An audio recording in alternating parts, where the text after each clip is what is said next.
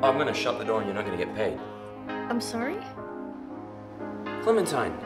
Yeah, nice to meet you. How did you You just know look that... like a Clementine. How is a Clementine supposed to look? Like you. Oh, okay.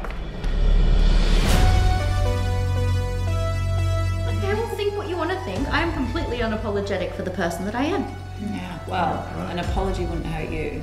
God, are you going to defend your skanky little side pieces?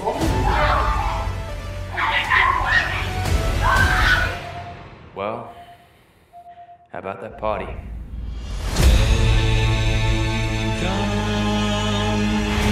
I moved here because I thought that I could actually do something or be something without my parents, but that's stupid because I've never done anything without them before, and now I'm here, and I'm alone.